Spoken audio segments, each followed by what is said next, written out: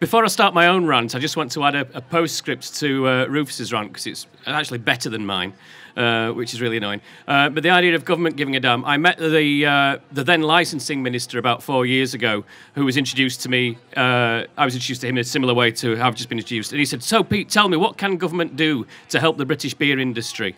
And I said, if I go to a government function, if I was ever lucky enough to be invited to a diplomatic function, what drinks would I be served?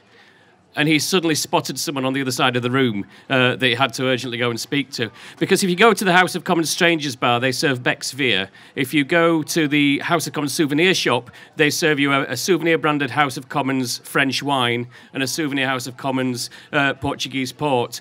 They do not serve any British beer.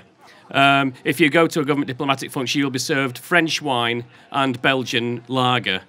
Now, imagine going to the French embassy and being served Australian wine. They'll be rioting in the streets of Paris. So I think that's kind of an illustrative thing about how much government does care about food and drink. My rant's about cider, and in particular, it's about premium fruit cider. Does anyone drink premium fruit cider like Copperberg and Recorderlig? Of course not, because you're an Abergavenny Food Festival crowd. You've got much better taste than that. Now, the thing about premium fruit cider is it's growing the cider market. It's an absolute boom. Pubs can't flog enough of it, and pubs do need all the help they can get to survive. It's good that pubs are selling something they're making a lot of profit on. And so I'm not entirely opposed to premium fruit cider. I just have three problems with it. One, it's not premium. Two, it's not made out of fruit. And three, it's not cider. And I think this is quite confusing, and I think it does a bit of harm to the cider market. If you go onto Copperberg's website, now, does anyone have a guess? What is cider made out of? Apples. Cider's made out of apples.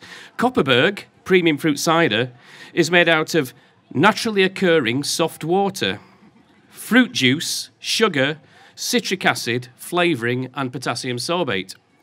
Recorderlig consists of fresh spring water, pear and apple wines, sugar, acids, citric acid and sodium citric, berry flavours, preservatives, E2O2, E220, and caramel colour. That sounds like good cider to me. Cider, on the other hand, as you've correctly identified, tastes of apples. It's made of apples. It should taste of apples.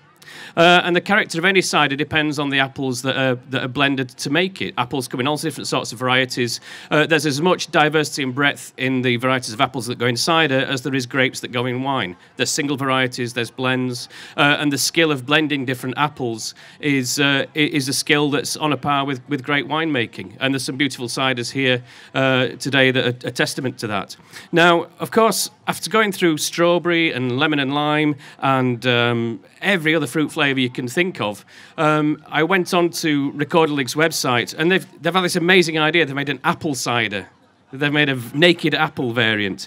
And so I clicked onto their website and said, OK, if you go on the Magners website, Magners is not the best cider in the world. I think we can mostly agree on that. But Magners talks about the apples they use. They use 17 different varieties of apple. They use more Dabinett apple in the draft variety than they do in the bottle variety because it's not going to be poured over ice. They do actually care about apples to a degree, not as much as a real cider maker does, but they do pay lip service to apples. So Recorderlig's apple flavour website, made from the purest Swedish spring water. Traditional yet modern, Recorderlig apple cider is best served over ice for a crisp, cool and refreshing experience. Not a single word about how many apples are in there, what percentage of apple juice there is, or anything. Now, the British government do care a little bit about cider. 3 years ago, they cracked down on claims like this. They got really tough. And they imposed minimum standards. If you want to call yourself a cider, you've got to actually step up to the plate. If you want to call yourself a cider in this country, your cider has to be at least 35% apple juice. 35% apple juice. And that apple juice is mainly from concentrates that's been shipped in from cider. Now, we're lucky enough to be in a part of the world that makes stunning cider. The Welsh cider industry has grown from almost nothing 20 years ago to having over 50 cider producers, and several of the best of them are here today.